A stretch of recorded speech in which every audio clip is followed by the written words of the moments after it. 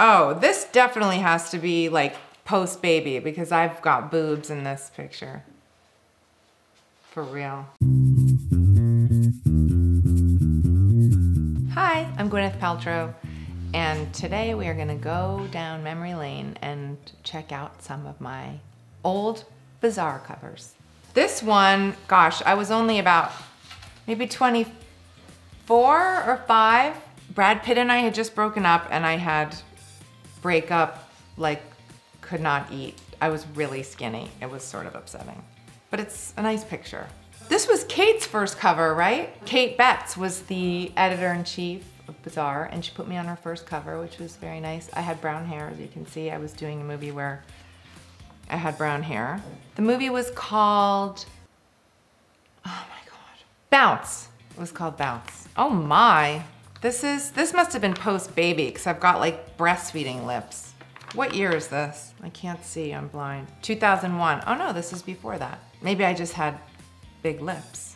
I'm going down memory lane here. Oh, this definitely has to be like post-baby because I've got boobs in this picture. For real. September 06, so I must just have had my son. Or was I pregnant? I can't do math, guys. Yeah, I remember this. This was, yeah, I was in England. I don't know why I was doing it, but I had I was definitely still nursing my son. It's nice pictures. Long hair. This one, July 2008. So I was also in London. I have no memory of this, no. Why was I doing this? I don't know. Glenda just couldn't help herself. This one is terrible. I hate this picture. I look really cheesy in this one. This was 2010. Oh, I remember this one. This was also in England, and with Alexi, I think we did this one. Very English. Oh, I remember this one. This was a good one. This is my iconic Bazaar cover, guys. I love how you can't see my face. It's very cool. This was a fun one. I like this shoot a lot. This is one of my favorite shoots of all time. I love this one. This was great. Oh, this was a nice one too.